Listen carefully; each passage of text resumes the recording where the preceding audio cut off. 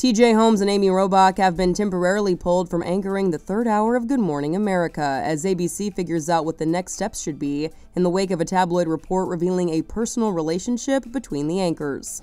ABC News President Kim Godwin announced the move on ABC's Monday morning editorial call. She said, "I want to say that while the relationship is not a violation of company policy, I really have taken the last few days to think about and work through what I think is best for the ABC News organization." She went on to say, quote, "These decisions are not easy, they are not knee-jerk, but they are necessary for the brand." Godwin added that she won't address the matter on the call again until there is more to be said, and she revealed that Gio Benitez and Stephanie Ramos will be anchoring GMA3 for now. Holmes has been with ABC News since 2014 and has co-anchored GMA3 since 2020. Robach joined ABC News in 2012 and also joined GMA3 in 2020. The co-anchors were revealed to be in a relationship by the Daily Mail earlier this month. Both Holmes and Robach are married, though they have each separated from their partners. For more on this story and the latest news, go to THR.com.